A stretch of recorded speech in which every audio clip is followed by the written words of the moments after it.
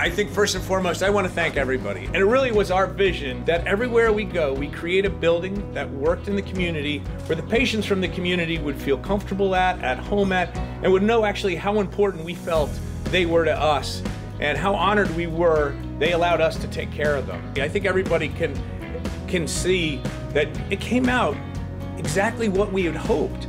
Really to honor the past, to honor the town of Ronkonkoma, all the folks that live here. So really want to dedicate this to all of you, because without your support, it wouldn't be here.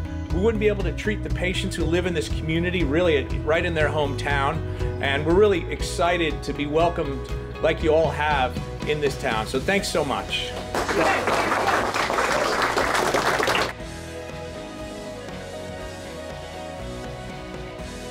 Ready? 1, 2,